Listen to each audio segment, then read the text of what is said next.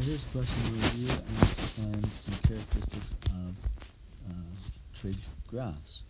So here's a bunch of functions, trig functions, and I want to figure out the amplitude, the period, and the phase shift. So this is the base of function up here at the top that I've written out. And so A has a transformation, so does B, so does C, so does D. And each one of them give me different things. To figure out the amplitude, it's always just the absolute value of A. So whatever number's out front, that's what the amplitude is. To figure out the period, you go 2 pi divided by B. That'll give you the period. And to get the phase shift, you take C and divide it by B. And that'll tell you the phase shift. Amplitude, again, is from a midline, how high up the graph goes, or how low it goes. Period is how long it takes the graph to repeat. So if it starts there, how long before it starts again. And the phase shift is taking a graph and shifting it over a bit. So how much does it shift over? Alright, I'll just do a couple of them. Say this first one, number 11. So number 11, it asks me for the amplitude. The number out front here is a 1. And so my amplitude is the absolute value of 1, which is just 1. The period I get from taking 2 pi and dividing it by whatever b is. Here's b right there.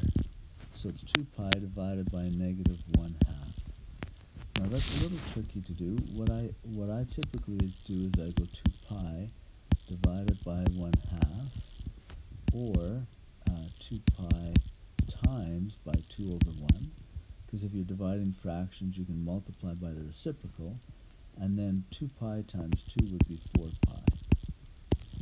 Okay, so that would be the period for that graph. Phase shift is how far it moves left or right, and that's C over B, so C over B. So C, there's nothing in there, there's nothing beside that x there, so that would be, C would be 0, and B is negative 1/2, but anything divided by negative 1/2 is going to be 0. So my phase shift for that graph is 0. Now, if they want you to graph that, I think they do ask to graph the function, which we could do. I'll just do it over here, and you can do the same thing with all of these. So to graph it, typically the cos graph starts at 1. I'll just draw the basic one, and it ends back up at 1 at 2 pi. So at pi, it reaches its lowest point, which is negative 1, and it goes through the axis halfway in between. So the graph will look something like that. That's the basic one. So that's just, this one is just y is equal to cos x. So if I have to apply this transformation to it, the amplitude, it still stays 1, so the distance up is still going to be 1. The period is different, though. The period is 4 pi. That means it takes longer for that graph to actually repeat itself. So, I guess where would that go? I might need to move my graph over a bit, because I'd have to extend that way over here. I wonder if I can do that. Oh, I can. Hey, that's sort of neat. So I'll extend this over to about 4 pi right there.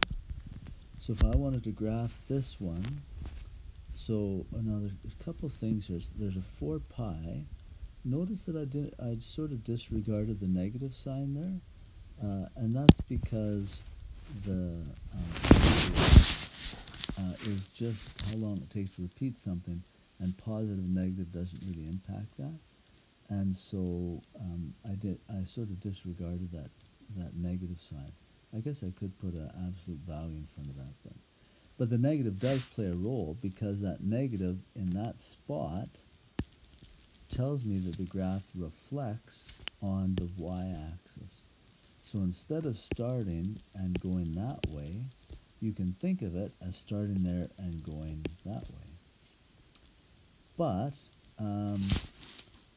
if it's going to go this way, I guess I've got to go a bunch over here. So this would be negative 2 pi, and we'll put the negative 4 pi over here. So it's not moving any left or right, and the amplitude's still 1, so I'm still starting at this point. But I have to do this whole thing here, stretch it out so it happens in 4 pi.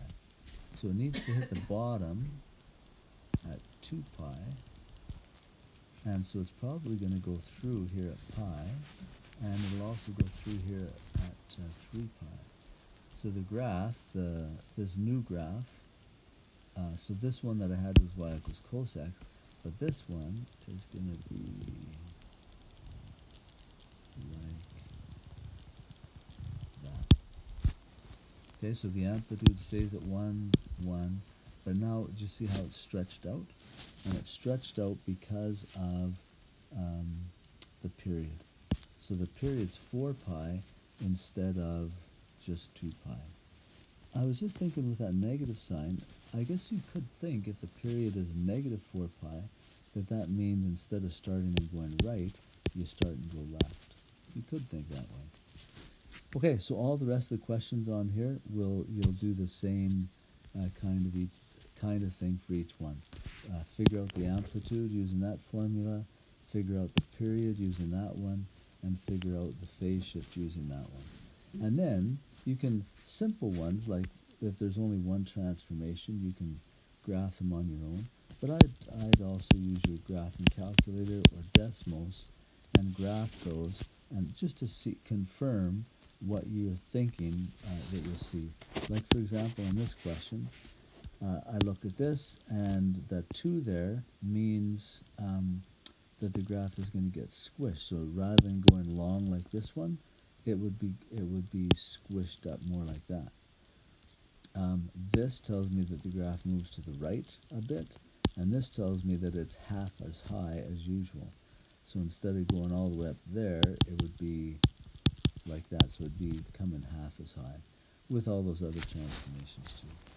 So I hope that helps with those graphing type questions.